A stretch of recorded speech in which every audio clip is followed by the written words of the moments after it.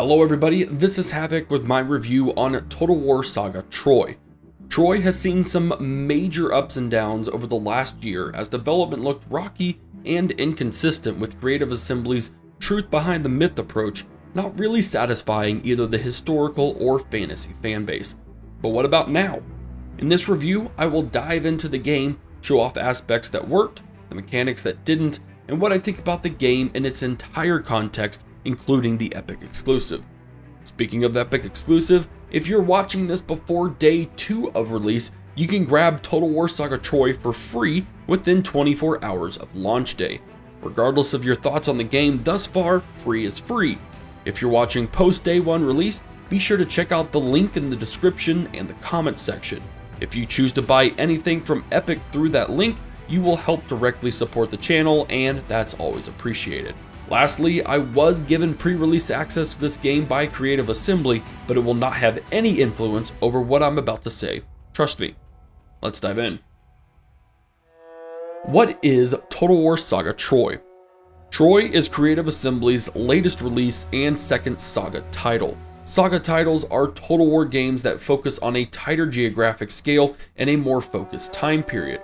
They are designed to be experimental, bringing about mechanics as a sort of test release that can then be fine-tuned for future larger titles. Think of Saga titles as larger than a DLC, but smaller than a full title game. The Total War franchise features a combination of turn-based strategy empire building on a gorgeous campaign map combined with real-time strategy battles where you are in command of blocks of troops using battle tactics to defeat the opposing army. In this Saga title, you'll have to navigate your way through the economic, divine, diplomatic, and military portions of the campaign, where you will either conquer the Aegean as one of 4 epic Greek heroes, Achilles, Agamemnon, Menelaus, and Odysseus, or safeguard Troy on the other side as Trojan epic heroes Paris, Hector, Aeneas, and Sarpedon. Troy was designed to be a hybrid experimental game, and for Total War players of both history and fantasy, you will see a solid mixture of the two throughout. There is a lot of Warhammer 2 in its design, but there is also a very historical feel, led primarily through unit rosters and the new economic resource system. This combination in design is actually pulled off fairly well, and having played both sides of Total War, I was immediately comfortable in all settings of the game.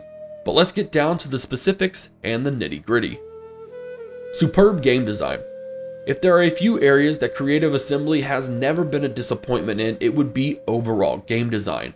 What I mean by overall game design is the UI or user interface, the campaign map, its music, etc, etc. The user interface in Total War Saga Troy is easily the most accessible of the series.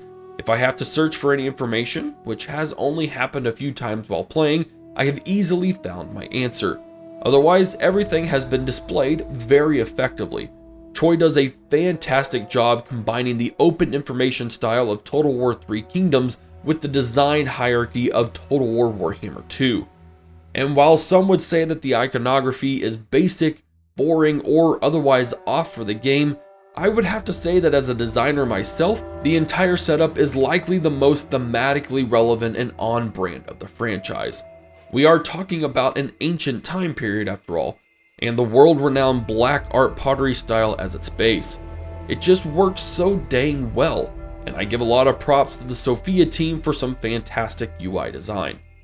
The campaign map itself is full of life, brought about in part thanks to the day-night cycle option of the map, but also with wildlife, settlement fires and noises, simple nature animation, and even the rugged landscape. I was a bit concerned about how effectively they were going to be able to pull off a campaign map with the varied and oftentimes rugged terrain of Greece and the surrounding smaller islands, but the layout works extremely well, and while there is a lot of potential water travel, there is a very easy strategy to island hop so as not to get caught out in the open. The music, especially on the campaign map, is one of the more basic soundtracks in the franchise, with heavy low and mid drones mixed in with some action tracks when things get a bit hot on the battlefield. While the soft tones and low-key tracks are soothing and methodic, my only drawback is that these tracks might become the least memorable in the franchise, especially after the music variances we get from Total War 3 Kingdoms. That doesn't mean they're bad by any means, but a few of the tracks but few of the tracks in this game have a memorable imprint on me outside of playing it. While there are so many other areas of this game I could incorporate into this section of the review, the point is this: the combination of all of these factors creates an archaic and simpler time than what we are used to with Total War games. Nothing in the designs cater to a complex or an advanced civilization. It all really just plays to the thematic idea of a Bronze Age game, something that few games have really been able to accomplish outside of something like City Builders. I had no idea what a Bronze Age Total War game would look like from a design standpoint, but Creative Assembly's Sophia team have crafted a superb idea of it within this game. The Experiment. As mentioned earlier in this review, Saga titles are meant to be experimental in some aspect of their design. For Thrones of Britannia, it involved a host of different ideas, primarily in the form of estates and units requiring food for upkeep, which, after the major updates, ended up working out extremely well for the game. For Troy, the experiment lies in the expanded economic idea of multiple resources within a game instead of one single money currency. Total War Saga Troy features 5 resources: food, wood, stone, bronze, and gold. Each minor settlement in the game generates one of these 5 resources, and they are all needed throughout your entire campaign. Food is for recruiting units, with bronze added in for later tier stronger ones. Wood and stone is necessary primarily for buildings in your settlements. And gold is the most prized possession, where you'll be able to use it for about everything, including a superior bargaining tool. The multiple resource system works extremely well. I haven't found anything very unbalanced in their production or their expenditure. It's a great system that allows the player to do a decent bit more every turn than in previous games. Whereas in the past, it often came down to choosing between recruiting units or building in your settlements because of gold limitations, you don't have to make that choice in Troy, since they're now broken up by resource type.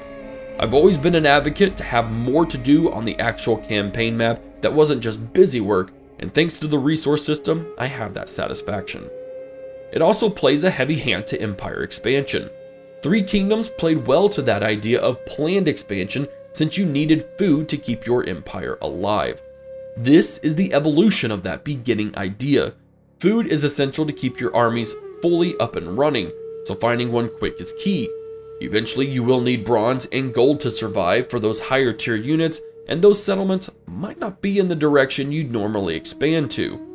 So you have the choice to make some deals with the factions that own them, or change your normal plans up a bit to go take those specific settlements.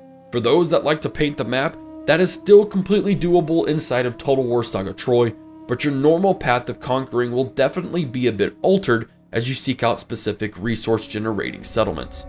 If there's one thing I don't care too much for in regards to resources, is that it is indeed a bit basic. The experiment idea is a huge gamble, especially for the Sophia team, and I'm not downplaying that at all. But it doesn't feel like enough of an experiment. It lacks the punch of a new mechanic that's supposed to shake up the system.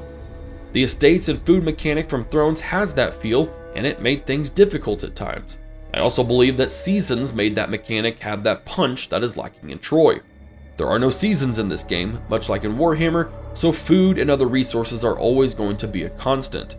The population mechanics from Three Kingdoms were a great addition that played towards gold and food generation, but that's lacking here as well, since the population surplus system is also taken from Warhammer. There's a pattern here. The very shallow campaign mechanics of Warhammer seem to hold back the potential depth that a multi-resource system could have for this game, and it's a bit of a shame. Again, the multi-resource system is indeed a 100% fantastic addition, but the gamble just doesn't have the impact that I think it could. Divine Will. I would consider the God system to be a much smaller experiment for Troy than the resource system, and it's not entirely new to the series at all. In Troy, you have access to 7 gods of the time period: Hera, Zeus, Ares, Apollo, Athena, Poseidon, and Aphrodite. While these gods aren't physically represented on the map, you can generate favor towards them through temple construction, sacrifices, and priestess actions. As your favor increases towards a single god, the cult of that god grows, and as that god becomes more worshipped, you unlock better benefits to your faction. This hybrid system from Warhammer is another positive step forward for the franchise, although its future use, in my opinion, might be fairly limited. I've always thought the multi-god system in games like Rome 1 and 2 were extremely basic and had no real impact on gameplay as a whole.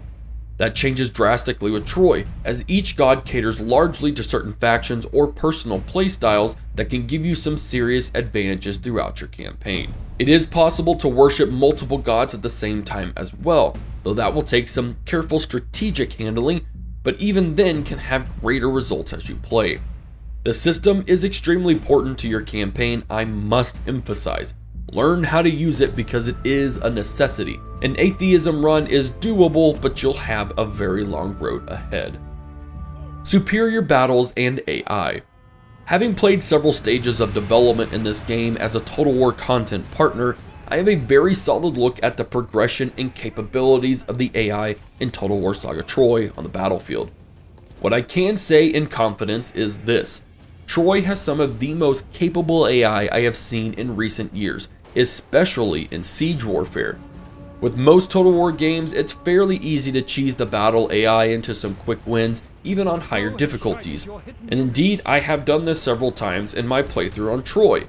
But I will often get a surprise with a capable AI that really challenges my own competence in battle, and it's very often come down to some key units that grab me the victory or the loss. The battles themselves are a dilemma for me, and it's caused some questions among other Total War content creators as well. A battle in Total War Saga Troy is on par with a Warhammer battle in terms of length, and in fact this was a pretty negative feeling towards battles in general during an earlier access build, that the battles were too insanely fast so that you couldn't even pull off any strategy moves to win or lose a battle. However, despite having what is considered to be a short period of time for battle length, it actually feels like a much slower battle, and I don't quite understand how. I have been able to actually pull off maneuvers in Troy battles, set up ambushes inside a battle, and not worry about microing 20 units the entire time. I can sit back and see the battle unfold most of the time. Again, I'm not sure how the dev team accomplished this. The battles last less than 10 minutes, and in Warhammer I'm constantly microing to stay alive inside that same time period. Maybe it's the lack of magic as a whole, or maybe it's because they're all humans, and the rock paper scissors aspect is just a bit slower than the fantasy standard and it plays a part. Again, I don't fully understand why, but I am glad that it feels this way. I believe part of the reason for my enjoyment of battles are the maps. I have desperately wanted to see Creative Assembly implement the Total War arena style maps into their games, and it seems that with this Saga title, the Sophia team were allowed to run with it with immense success. Battle maps no longer feel like empty spaces for armies to just go at each other that cater to the multiplayer playstyle. There's ledges, hills, chunks of rocks and tall grass that create great spots for ambushes, ways to sneak around enemy lines, and just provide parts of the map to draw the enemy in. It's been a while since I truly enjoyed playing maps in a Total War game, and Troy is easily at the top of my recent games list in that area. One last bit about AI, and it lies with sieges. In general, settlements in Troy follow the lines of Throne of Britannia, several avenues of approach with open hold points for larger scale battles, but still heavily favoring the defender. It's the competence of the siege AI while defending that has really blown me away. Instead of camping on walls and getting picked off, units will retreat and try and hold a higher or more strategic ground. The pathfinding of the AI is way better than most siege AI in the entire franchise.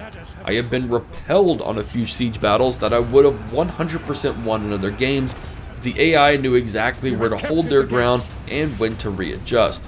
I was very impressed, and I'm glad to see battles as a whole get a bit more difficult and competent for the franchise.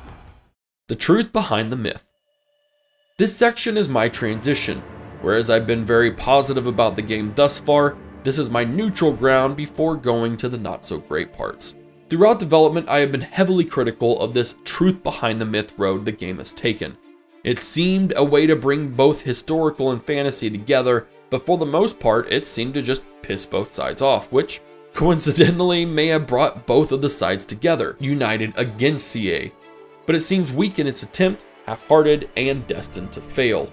The idea of having these interpretations of mythical concepts Transforming centaurs into cav or minotaurs into a person with an ancient furry fetish seemed very muddy on first playing, and indeed, when I stumbled upon these unique areas of the map where I could recruit these unique units and get that flashy unique area pop-up, I sort of rolled my eyes at first. Yet as I kept playing, my distaste at this blended interpretation lessened more and more. Being quite honest, there is so much going on in this game that works very well, from the resources to the gods to the UI and the story, that I just ended up rolling with it. Having played Warhammer for multiple years, it didn't kill me to have a single entity unit in my army, and as an infantry heavy game, I didn't see centaurs as some sort of half-assed attempt to cater to both sides of the Total War community. I just took it as a unique cav unit, that's it. When it comes to the Minotaur and other single unit entities, those aren't even available to you until around the mid-game, so you won't even see them for a good while during your campaigns. What ended up happening was that my irateness towards this one area of the game ended up being such a small part of the entire game that it was no longer a hill to die on for me. Sure, it's still a bit weird, and sure, they could have taken a bolder stance on one side of the fence or the other, but it ceased being a problem for me, and I honestly think it could help you enjoy the game in the end. The big bad wolf, balance. If there's one global issue with Total War Saga Troy, it's balance. Thankfully, balance is one area that the dev team can definitely work on, but it does cause some decently big frustrations. If you've watched my critique to the devs video on the campaign build we played before this release version, you will know there are two main areas that need some serious balancing, and those areas are still present as of this review: heroes and agents. The heroes in Troy need some attention in that they are way too powerful in the early game. Too many of my battles have been over within minutes in terms of units of soldiers fighting, then the next 5 to 8 minutes seeing a hero duking it out with either my own units, often routing them mind you, or fighting another hero who is just as tanky. I fully understand that heroes are meant to be a sort of unit that can hold an army together in a battle, or be able to turn the tide with some strategic abilities played at the right time. What a hero should not be though is a legendary level lord from Warhammer or even 3 Kingdoms. A hero that can take on 5 units in Troy is about 4 units too many for the early game in my opinion. Battles become less about strategy and more about having to worry about a tank when all you have are sticks and stones. I would rather have a weaker and more vulnerable hero that requires skill to keep him alive in the early game, and then as he levels up is able to get super tanky, because by the time that happens, you'll be going up against higher tier units that will also be able to take on that tank more easily. The next one is agents. For those that don't know by now, agents have made a physical return to this quasi-historical title. Agents are incredibly useful in Total War Saga Troy, able to assassinate, demoralize troops, and win favor with the gods. But they also have a problem that's persisted the entire franchise: agent spam. At no point in a campaign should a player ever have to worry about dealing with 6 or more agents all trying their damnedest to kill your hero or screw with your settlements. The AI's obsession with targeting the player means that multiple factions will all descend on a single target until that AI's mission is complete, at which point their focus will all go towards the next target. The agent spam in Troy brings about a real sense of dread, much like in any other Total War game, and it's enough to affect your gameplay and be beyond annoying, but gameplay altering. I do sincerely wish that Total War would work on ways to curb the AI's desire to spam their units, especially together all at once. I know the community as a whole would appreciate it. The COPYPASTA. This section was added in after I wrote my final statements on the game, so it will be short and sweet, but addresses an issue a handful of us creators all felt. As I've harped on before, this is a smaller game with a smaller budget. Therefore, there will be character personalities, mechanics, assets, etc. that feel simply renamed and re-implemented into Total War Saga Troy. There's a lack of depth in the game that stems from this COPYPASTA style of design. Nearly every one of the faction's unique mechanics are copied and slightly modified from other games, or at least it seems so. Odysseus and his safe havens are just a Vampire Coast rework. Agamemnon's vassal mechanic seems like a Bronze Age Yuan Shao. Hector's Asua League is the White Tigers mechanic, but for Trojans, and even Sarpedon's trade mission mechanic is reminiscent of both Cao Cao and the High Elves' ability to manipulate agreements and influence politics.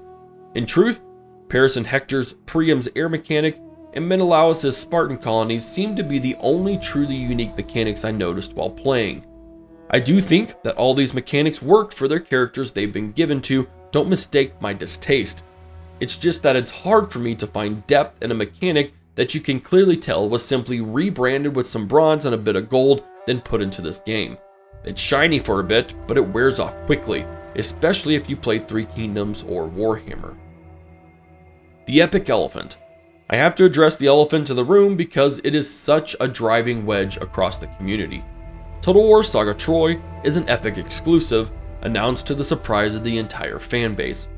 Creative Assembly worked out a deal with Epic and received a lot of money, no doubt, for the exclusive, which most likely pissed off more people even more. And while several of us, myself included, suspected that this was because Creative Assembly had no faith in their game, after playing a handful of campaigns, I really no longer believe that to be true. I fully believe now that the Epic deal was a business move in its entirety. It's a way to get Total War's foot into the door for multiple platform releases, and why not do it with a smaller budgeted game that has zero ties to any major release? With the game being free for the first 24 hours, it opens up the Total War doors to a countless number of people who maybe have never even touched the genre before, much less played a Total War game. Do I agree with the Epic exclusive surprise? No, not at all. It sucks when you promote a game to be released only on Steam, then turn around this close to release and drop this type of news bombshell onto your community. I don't agree with the exclusive, but I honestly don't have that big of a problem with it being on Epic. I would love it if other platforms had the chance to sell Total War games, and it would be great to see people cross-playing Total War from all those platforms. And any chance that Creative Assembly, or any developer really, can expand their player base, I'm all for it. There are of course other reasons why people hate EGS, from its poor accessibility to part ownership by Tencent, and those are definitely reasonable. I don't want to play those down. You have a valid opinion in that regard, and therefore a personal reason not to grab it. But most of the hate towards EGS I do feel is a bit unfounded, and I can almost guarantee that a good majority of people who comment negatively towards EGS will end up grabbing Troy day one from the Epic Store, let's face it. It's another Total War game. With all of this laid out in the open now, it's time for me to present my final opinion on Total War Saga Troy. Troy has a lot going for it. It's a gorgeously crafted title, and Creative Assembly's ability to evolve that part of their franchise is bar none in the strategy genre. Their experiment and risks paid off and created some great new systems that, when further developed, will make for some potentially game-shifting mechanics for future titles. And considering where the game was even a month ago to now, there have been an immense amount of improvements that have made an impact on my opinion of the game. The Sophia team busted their butt to get the game to where it is now, and that dedication is extremely appreciated in my mind. And I am, for the very most part, enjoying the game. It has some of the best maps in the franchise, competent AI makes for great challenges, and I enjoy the options I have to expand my empire using the new resource system. Having to balance the gods in the midst of everything isn't tedious, it's a welcome challenge that helps out my playstyle immensely. It's a well-designed, very solid game without a doubt. Yet, ultimately, it's just another Total War game. I truly and honestly, amidst all the praise, don't see me playing 200-300 hours of this game aside from creating guides to help the community learn the game. Being a Saga title means that those copy-pasta feels are pretty big, and this causes a lack of depth that prevents a game from being truly epic and groundbreaking. As a brand new Total War player, or even a very casual Total War player, I think this will be a great game for you. There is indeed lots to do to keep you occupied, with a solid list of paid DLC and free DLC on the way. For Total War veterans on both sides of the historical fantasy fence, this might just be a pit stop for you. Veterans should quickly be able to grasp all concepts and work their way through the campaign, as not too terribly much has truly changed. But hey, it's free for the first 24 hours, and from that standpoint alone, why wouldn't you grab it and play? I know I would, even if I hadn't received a copy from the developer. Free is free, and Total War Saga Troy is definitely worth the free price, and heck, I'd even recommend it for the paid price as well. That's all for my very long review on Total War Saga Troy. Let me know what you think about the game in the comments section down below. If you're here within 24 hours of release, grab that game for free. If you're late to the party and still want to buy it, I highly recommend going to the Epic Store via the link in the description or the pinned comment section, as any sale of the game through that link directly supports this channel. I'll be generating some guides for new players to Total War, so if you are new, be sure to subscribe and turn on notifications. If you are not new to the game, heck, you may even learn something you never knew. Thanks for watching everyone, this is Havoc, and I will see you in the next video.